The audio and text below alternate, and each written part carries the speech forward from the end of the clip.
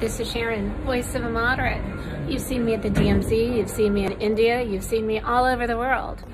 Now I'm on a cruise ship, but I'm going to Mexico. I'm gonna go check out that wall. No, just joking. I'm actually relaxing. Cruise ships are great for relaxing. They've made a huge effort to make sure that people that are on this ship, the Norwegian Escape, are healthy.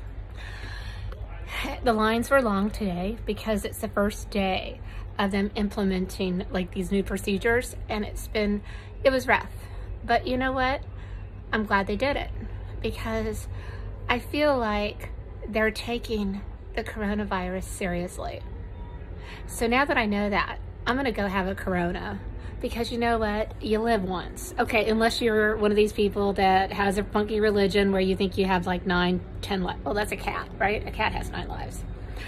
But in this life, I wanna have some fun.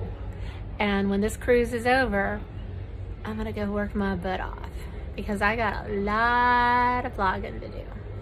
You have a great day, a great week. This is Sharon, voice of a moderate. I'm actually moving into a van and I'm going to be hitting the road talking to average voters in about 2 weeks. I'm very excited about it. But until then, I'm just going to chill, living the cruising life. It's kind of fun.